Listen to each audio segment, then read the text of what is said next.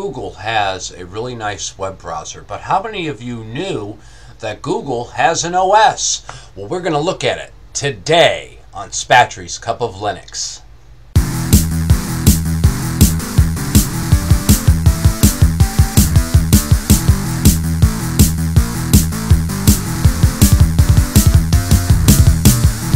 Alright, let's begin. This surprisingly took a little while to load up here, but then again I'm using a virtual machine. I have a bunch of resources running, but we have it up and running here. This is Google Chrome, and the first thing you see once the operating system loads up is Google Chrome opens, and it gives you a number of options. You can go to your Gmail account, Hotmail, Yahoo Mail, Google Calendar, Google Reader, Google Docs. You can visit YouTube and watch more Spatry's Cup of Linux, of course. Picasso Web, MySpace, Last.fm, Pandora Radio. If you love radio, that's definitely the one to hit. You have contacts, calculator, to-do list, calendar panel, Angry Birds, books, chess, Google Plus, Facebook, Twitter, and you can get more to add to this front page. Well, Google Chrome, the web browser, doesn't require much introduction. Many of you use it already. I don't. I prefer Firefox. Let's go ahead and minimize this now, and let's have a look and see what kind of options that we can do with this thing. Okay, if we right click on our desktop, we can select to change our desktop background, change some themes. Let's have a look at this and see what we got. Alright, not much in terms of wallpapers and that sort of thing. The default wallpaper is fine. Let me see what kind of themes they included with this. I think the Clear Lux would probably fit with this a little bit better, and it does. It actually looks a little bit better like that. But there are a number of themes that you can choose from. Not a whole lot. It is pretty lightweight. This all fits on a CD. And if we right click on our panel, you will see that this is powered by GNOME 2.32. So if you wanted to install this on your hard drive, you would be able to download Compiz and do some really cool desktop special effects with this thing. Alright, this is based on SUSE Studio, so this does use RPM packaging. Okay, and we'll have a look at the applications this comes with. You click more applications, a friendly little window opens up showing you everything that you get with this.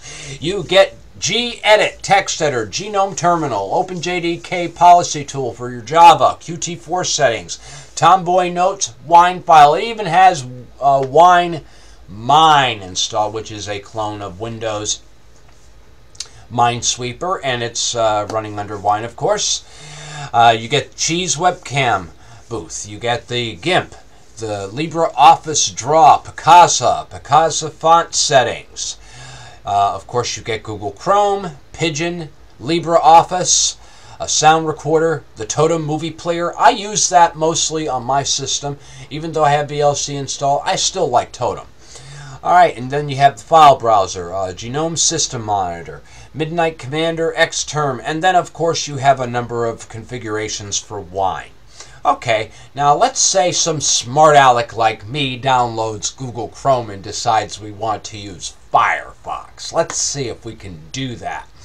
We'll go ahead and close this up, and we will open up yet another setup tool. It's right here under System, and let's see if it's in there. And the password is root on this because we're using a virtual machine and we haven't gotten this thing installed here.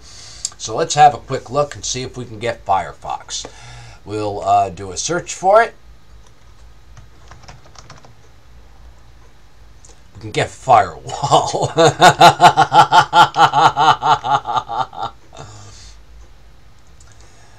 Let's see here.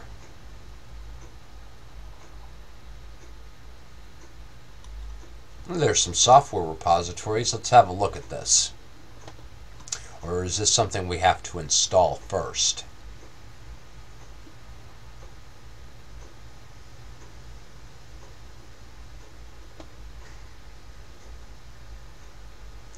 Okay, and it looks like this. Okay, it looks like we have the OpenSUSE repositories and that sort of thing. So I would imagine once you install these repositories, you can probably get just about any software that is available from OpenSUSE. So that's always a good thing. All right, and just taking a quick look at everything, this looks like a competent operating system, something that would be very nice for you to use.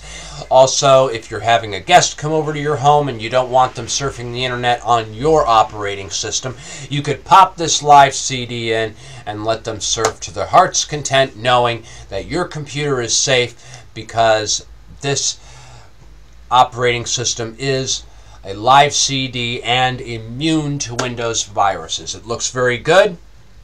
It looks straightforward and fairly easy to use. Even a beginner could have fun with this one. And so good job, Google. All right, well, if you thought this was useful, please hit like and subscribe. Also, catch me on Facebook and Twitter. I've got a lot of goodies coming up this weekend. My weekend runs Sunday, Monday, and Tuesday, so I have got a ton of episodes heading your way. And keep those suggestions coming in. I'll do my best to fill them and answer your questions to the best of my ability. Thank you for watching, and we'll see you next time.